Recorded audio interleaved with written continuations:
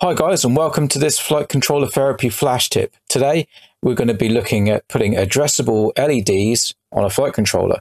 So I'm going to be using iNav, but it should all work fine with Betaflight, Cleanflight, anything like that. So let's get onto the desk and have a look.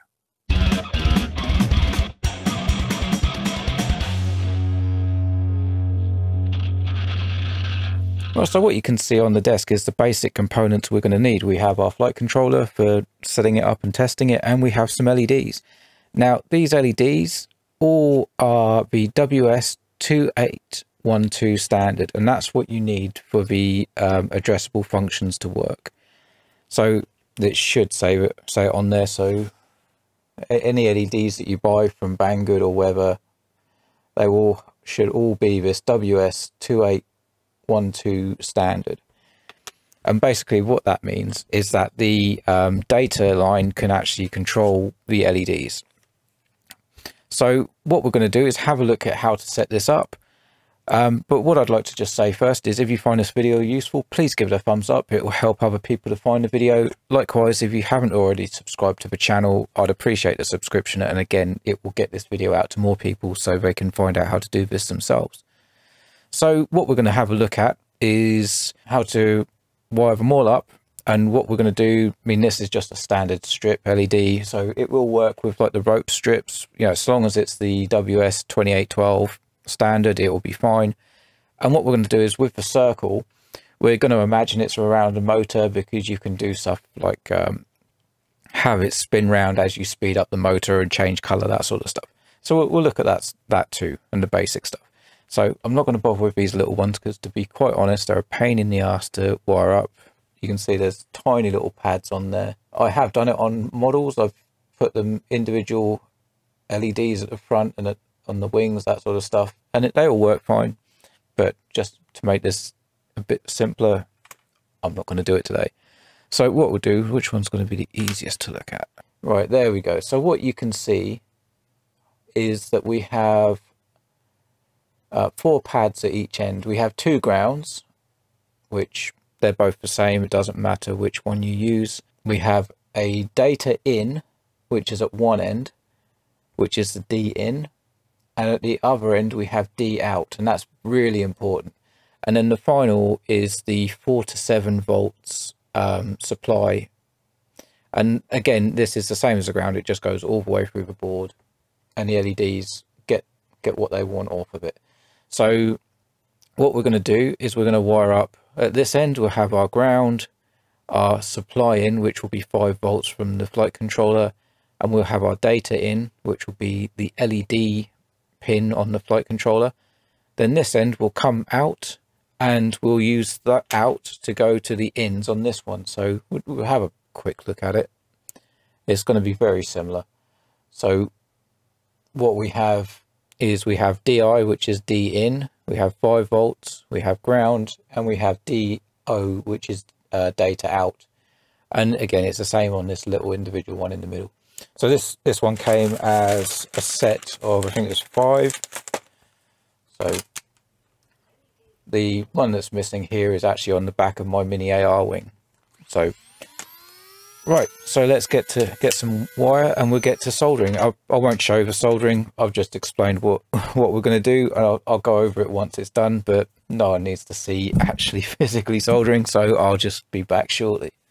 Okay, so now we're back with our finished soldering job. So what I've done, I've just used an old servo lead for this end, just because it's wired correctly anyway, with this flight controller anyway.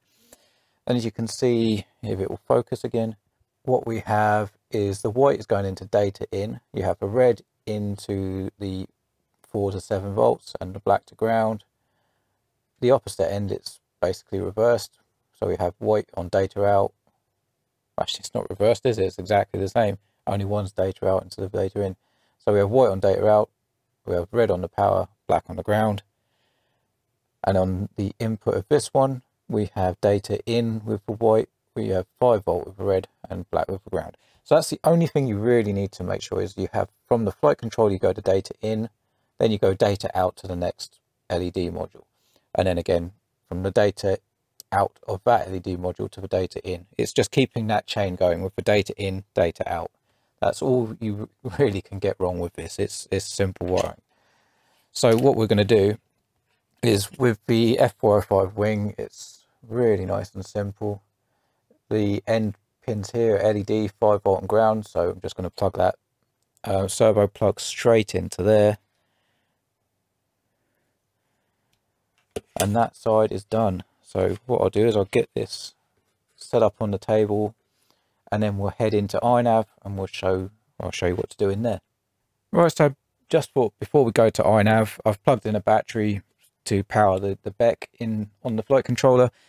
Just in case anyone wants to know, I've used 28 American wire gauge silicon wire here. That's all you really need for these LEDs. You don't need any thicker than that. This is just thicker because it was a spare servo lead. But 28 is fine. I've actually done it with 32 and I had no problems at all. Right, so to iNav. Right, so regular stuff. We first connect. And what we need to do is check in the configuration. That is a good point. Sorry. 1 second. Finally, we're now in iNav 2.6.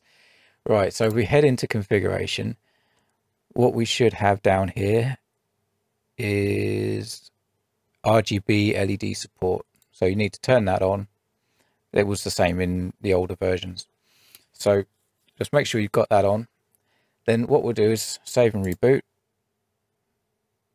And now what we'll do is we'll head into the modes page.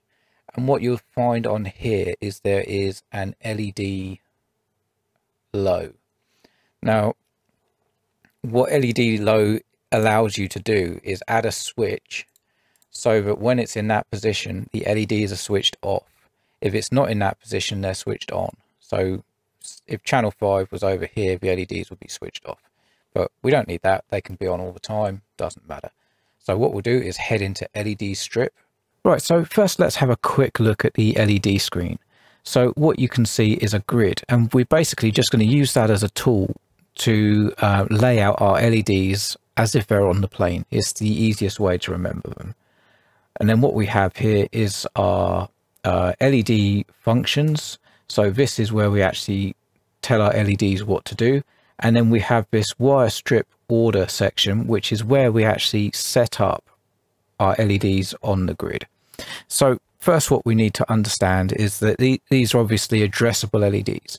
So each one of them has a number. So what it does, it starts at 0. So this strip here has 0 to 7. And then this circle here has 8 to 15. So what we need to do is set up our grid to mimic these LEDs. So the first thing we need to do is turn on the wire ordering mode.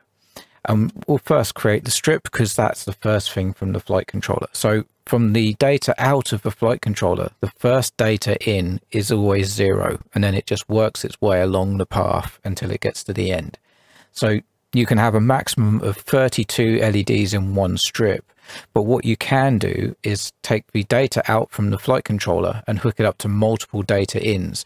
They'll all do the same thing, but say if you had 2 wings that you just wanted to mirror, you could then have 32 addressable LEDs on each wing and then just take a data from the flight controller to each wing. So what we'll do is we'll set our strip up so we have 0, 1, 2, 3, 4, 5, 6, and 7. So that is our 0 to 7 on here. So the data out from here goes to the data in on here. So now what we need to do is just set up our 8 LEDs for our light ring. So you can see we're 8 through to 15. Once we've done that, we can turn off the wire ordering mode. We're done with that. Now what we can do is actually set up what the LEDs do. So this is where really you just need to play about with it. There's lots of different features that we can do. So we'll just show a few simple ones. If you hold down Control on the keyboard, you can select multiple LEDs at a time. So the simplest thing we can do is assign a color. So if we say green and save, you'll see they light up green. I believe you can actually tweak the colors. Yeah, so if you double click it, you can actually tweak the color to whatever you want. So we'll say that's a slightly different green now. So that's the most basic thing, is setting up a color. So now we have these modifiers. So the first one is throttle. So if we save that, I'll see if I can show it. I'll just switch on my receiver. Oh, sorry, transmitter. And what I'm going to do is do an override for the arm. And now if we throttle up, you can see the LEDs are just changing color. So I'll get that on screen as well. As I throttle up, the LEDs change color. It's that simple. So I'll disarm that. The other simple thing we can do is a Larsen scanner. So if I save that, it will do the chase backwards and forwards like Knight Rider.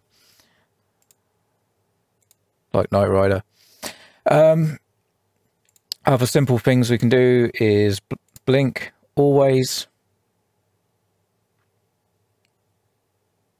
So it's a navigation blink pattern. There's blink on landing. Now I've got to be honest, I don't really know how this works, unless it detects the altitude change, or when you're lower than a certain altitude. I've never really looked into it, but there you go. And then what you can also do is have overlays for warnings and indicator. Now I believe indicator is if you so we set it up on these two outside ones. It's on the your aileron stick, which, so if you start turning, it flashes.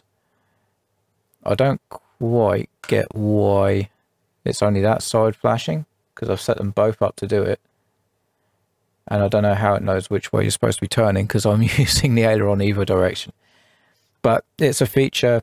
Again, I've never really used it. That's why I don't really know what I'm talking about with that. But it's supposed to be, if you're turning, it knows which way you're turning to. I guess it's more useful on a quad. And there's also warnings. I'm guessing the different colors are warning or advertising different things. So it could be that you haven't got enough satellites or that sort of thing.